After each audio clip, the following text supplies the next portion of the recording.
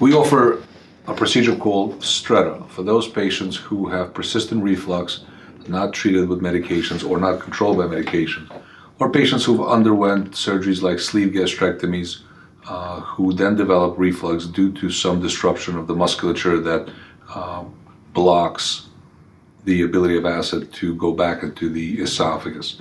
Stretta is an endoscopic procedure. That means that we use an endoscope and over a wire, a guide wire that we place endoscopically, we pass a device, a tool.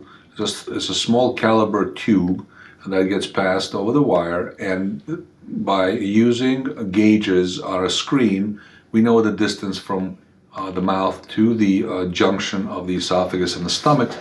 And using those gauges, we position this over tube, which is what it's called, and then we deploy three little prongs, little metal prongs that get stuck into the musculature of the lower esophagus.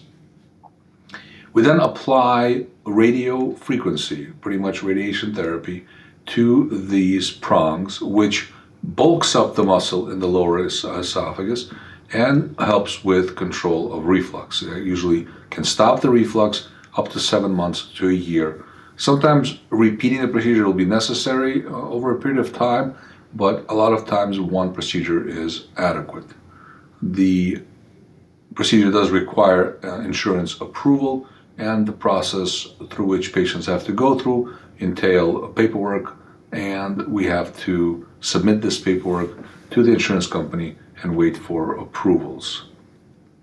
The procedure is about 20 minutes long. The patient is sedated, but doesn't remember most of the procedure that was done because of the sedation, and goes home the same day and can stop their anti-reflux medications promptly after the procedure.